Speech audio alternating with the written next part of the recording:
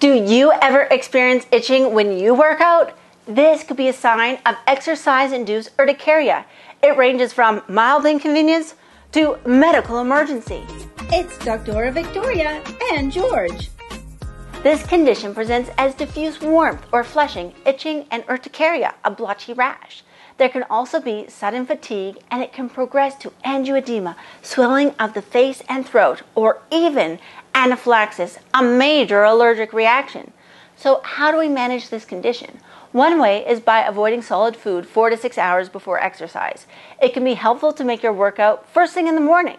You can also avoid triggers if you have identified them, such as medications or allergens. It may be important to carry an epinephrine auto-injector and take a second-generation H1 blocker prior to exercise or daily, such as Zyrtec, Allegra, or Claritin. When resuming exercise, this should be done gradually, preferably with a companion. Let's take the example of George. He has been on a new exercise regime, but every time he starts running, after about 10 minutes, he gets this awful itch. What is happening to George is he has this exercise-induced urticaria. Although this is usually triggered by an allergen, it can also be triggered by a physical stimulus such as cold temperatures, vibration, vigorous exercise, or even lower intensity exercise like doing yard work or brisk walking. Some common triggers include foods, non-steroidal anti-inflammatory drugs like naproxen or ibuprofen, alcohol, extreme heat or cold exposure, and seasonal allergens. Besides the rash, symptoms include itching, diffuse warmth or flushing, and sudden fatigue. These episodes can progress to angioedema of the face and extremities, as well as laryngeal edema, and worst case scenario is that anaphylaxis with hypotension. However, it usually resolves within 30 minutes to 4 hours after stopping exercise. We treat this by avoiding those co-triggers if we know what they are, and not eating solid food at least 4 to 6 hours before exercise.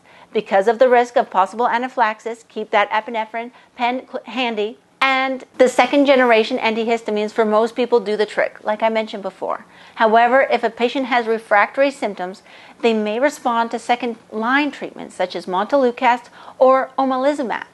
Exercise can be restarted with a gradual increase as tolerated.